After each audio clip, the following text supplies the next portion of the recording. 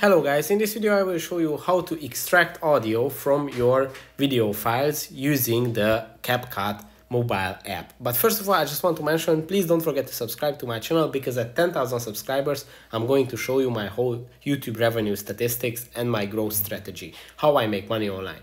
So let's jump into it. First, choose one of your video files in your edit on your timeline, and when you have chosen your video file, you will have to find the extract audio icon here in the menu, which is here around in the middle part.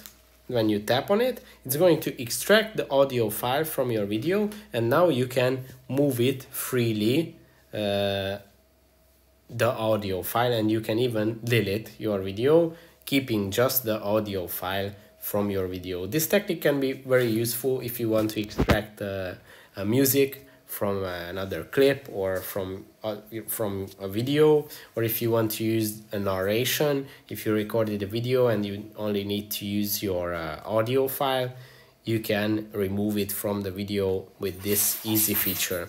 That's it for this video. I hope it was helpful for you. Please consider subscribing if it was, and see you in the next one. Bye.